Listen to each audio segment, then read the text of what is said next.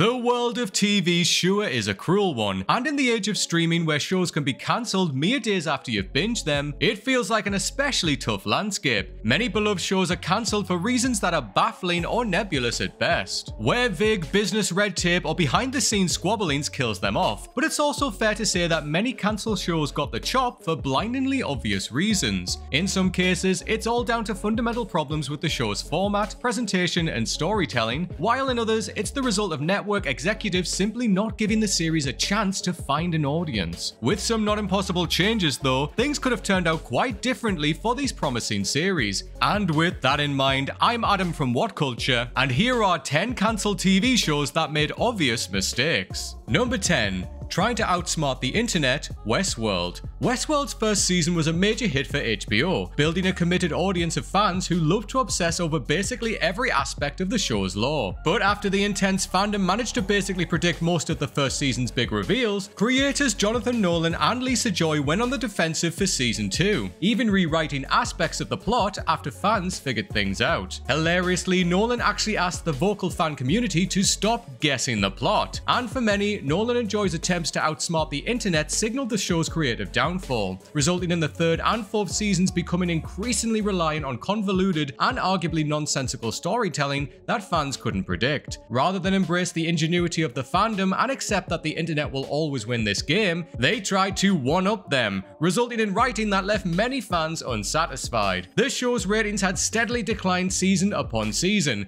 and the season 4 finale pulled in an embarrassingly low 391,000 viewers, compared to 2.24 million for the first season's finale. Given both shows' massive production budget and Warner Bros.' desperate need to shed costs amid executive reshufflings, it was a no-brainer that Westworld would get the chop. But had Nolan and Joy stuck the storytelling course and ignored the internet, things could have gone very differently. Number 9. Airing episodes out of order, Firefly. It certainly wasn't creator Joss Whedon's fault that his cult fave sci-fi western series Firefly was cancelled by Fox after just 11 of its 14 filmed episodes were aired. As was a depressingly common occurrence in the late 90s and early noughts, Fox gave the show such little chance to succeed that it basically amounts to sabotage. The big problem? Fox decided to air the episodes out of order because they felt the pilot episode Serenity wasn't a satisfactory action-packed introduction to the series, and so the second episode, The Train Job, was retooled into a second pilot, in turn depriving audiences of the crucial onboarding and character information present in the original pilot. The rest of the season aired episodes in a seemingly semi-random order, creating a disjointed and occasionally nonsensical feel which unsurprisingly turned many viewers off. Fox ultimately cancelled the show amid declining ratings, but once Firefly hit DVD and people saw the episodes in the correct chronological order, it became a word-of-mouth success. This led to Whedon getting the green light to produce a feature film sequel, Serenity, which while well received failed to turn a profit at the box office, effectively ending the series for good. Number 8. Forcing David Lynch to reveal the killer, Twin Peaks. David Lynch and Mark Frost's Twin Peaks was a water cooler show like few others. Everyone was talking about it when it premiered in 1990, desperate to know the identity of Laura Palmer's, Shirley Lee's, murderer. But Lynch and Frost, well aware that the show's days would be numbered once they let the cat out of the bag, actually never intended to reveal who the killer was. However, network ABC saw things quite differently. With ratings sharply dropping at the start of the second season, ABC executives forced the duo to reveal the killer's identity just 7 episodes into season 2. And though the episode in question saw a major rating spike, the divisive nature of the reveal only further caused the ratings to nosedive thereafter. Lynch and Frost's involvement with the show also lessened after the killer reveal, which may have attributed to the decline in quality through the remainder of the season. By the end of season 2, the ratings were a mere fraction of the season 1 premiere, causing ABC to cancel Twin Peaks while leaving fans on an agonizing cliffhanger. Lynch quite rightfully said that the network killed the goose that laid the golden eggs by making them reveal Laura's killer. In something of a happy ending though, the show was given a belated revival in 2017 with Lynch's acclaimed Twin Peaks: The Return, which aired on Showtime. Number 7. Having no long-term roadmap, Heroes. When Heroes debuted back in 2006, many felt that it was the next Lost, a well-crafted supernatural series focused around a compelling mystery and fascinating cast of characters.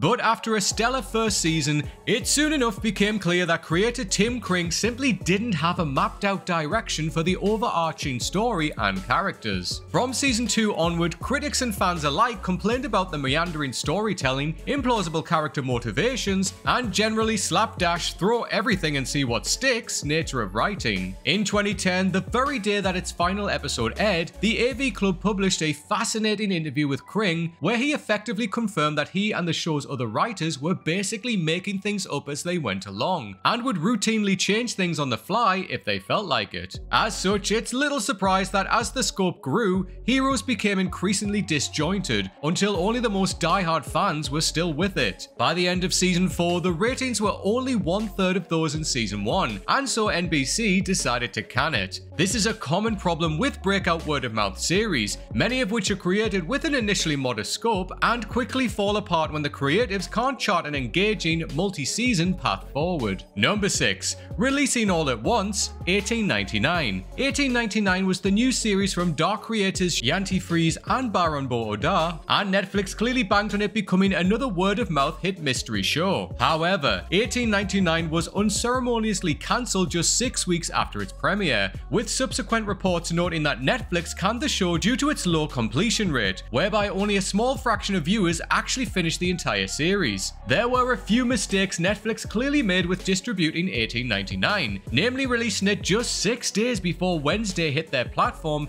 and sucked all the air out of the room, and perhaps worst of all, dropping it all at once. Though Netflix has popularized the binge model and only deviated from it on a few special occasions, such as splitting Stranger Things 4th season in 2, 1899 would have been a perfect show to experiment with a weekly release model. Given that mystery-centric shows benefit massively from audience chatter and theory crafting, 1899 probably would have fared better by, say, dropping 2 episodes per week over the course of a month. That way discussions would have had time to grow, and it would have also been given space away from Wednesday, rather than being basically forgotten about the moment that the Addams Family series was released. This would in no way have guaranteed that 1899 fared well enough to get renewed, but dumping all the episodes at once with minimal marketing ahead of a far more mainstream show was basically setting it up to fail. Number 5. Hiring Scott Book as showrunner, Iron Fist. Marvel's Iron Fist lasted for 2 seasons before Netflix cancelled it, and for many the reason for its failure to retain an audience was obvious: hiring showrunner Scott Book. Though Book is an acclaimed, award-winning writer for his work on 6 Feet Under, Rome, and Dexter, he's also largely credited with ruining Dexter after becoming the showrunner during its maligned final 3 seasons. As soon as Book was announced to be overseeing Iron Fist, fans expressed vocal skepticism about his ability to deliver a quality end result, and so it wasn't remotely surprising when the first season received near universal critical scorn. Though season 2 was a marked improvement, it was simply too little too late to right the sinking ship, and amid dwindling viewing figures, Iron Fist was cancelled barely a month after its second season was released. Basically, everyone could see the flop coming, save for Marvel Television, who were knocked off their feet by Book's pitch and seemingly overlooked his time driving Dexter into the ground. Number 4. Changing its time slot, Terminator: The Sarah Connor Chronicles. Terminator: The Sarah Connor Chronicles was a strong ratings hit for Fox when it first premiered in 2008, though by the end of its second season, viewership had tumbled to consistently less than half of the first, prompting the network to cancel it. Yet anybody paying attention could see that Terminator wasn't cancelled due to a lack of quality, it was because Fox pulled another scheduling switcheroo which basically doomed it. Midway through season 2, Fox randomly stopped airing the show for 2 entire months, and when it returned, it had been moved from a prime Monday evening slot to Friday evening, also known as the death slot, due to the lack of viewership. Combined with the minimal marketing for the back end of the second season, it basically signaled that Fox had given up on the show, no matter that the series' reception among both fans and critics actually improved throughout season 2. If Fox had actually given season 2 a fair shake, rather than making audiences work to figure out when it was airing, it might have actually fared well enough to stick around for a third. Number 3. Deviating from the source material, Resident Evil. Sitting through Netflix's recent Resident Evil series was like observing a slow-motion 8-episode car crash. Everybody watching knew that disaster was imminent while being powerless to do anything about it. Given the beloved survival horror IP, the TV series treatment made total sense on paper, paper, as it allowed the creators to take their time adapting the games, something the movies had struggled with amid the confines of a mere 2 hours. But showrunner Andrew Dabb decided instead to splinter off and deliver a show that was effectively Resident Evil in name only. Beyond lifting a few basic ideas and characters, the bulk of the series could have been any random sci-fi horror show with recognizable branding slapped on it. Unsurprisingly, fans of the game were none too pleased, resulting in it receiving a brutal 26% audience rating and been cancelled roughly 6 weeks after its premiere. Sadly, Netflix and other streamers will probably take the wrong message away from this, that there isn't an audience appetite for Resident Evil, when all they really want after so many poor live-action adaptations is one that's source faithful and actually good. Number 2. Being set in the present day, Blockbuster. On paper, a nostalgic sitcom centered around the halcyon days of Blockbuster Video could have been an easy hit for Netflix, ironically the company who put them out of business, especially with the charming Randall Park and Melissa Fumero playing the leads. The problem? For reasons that will never truly be clear, the decision was made to set the show in the present day, focused on the employees of the last remaining Blockbuster store. But that isn't nearly as fun or interesting as a period sitcom set in the mid-90s, the height of Blockbuster's power, which could have easily exploited the growing audience nostalgia for that era. It was a slam dunk idea, because there are a few things more bankable in media than nostalgia, and yet by setting it in the present, Blockbuster ended up feeling like nothing more than a tired fourth-rate Superstore knockoff. Barely a month after its release, Netflix announced Blockbuster's cancellation, confirming that audiences had soundly rejected it, and letting everybody joke that Netflix killed Blockbuster again. Number 1. Killing Danny too early, Bloodline. Thriller series Bloodline was a significant critical and ratings hit for Netflix in 2015, in large part due to Ben Mendelsohn's phenomenal performance as Danny Rayburn, the enigmatic black sheep of the Rayburn family. But in the first season's penultimate episode, Danny is killed by his brother John, Kyle Chandler, a shocking moment, albeit one in which robbed the series of its most compelling character and performance. Though Mendelsohn did reappear as Danny in flashbacks and visions throughout season 2, his physical absence in the ongoing story was brutal, and simply put,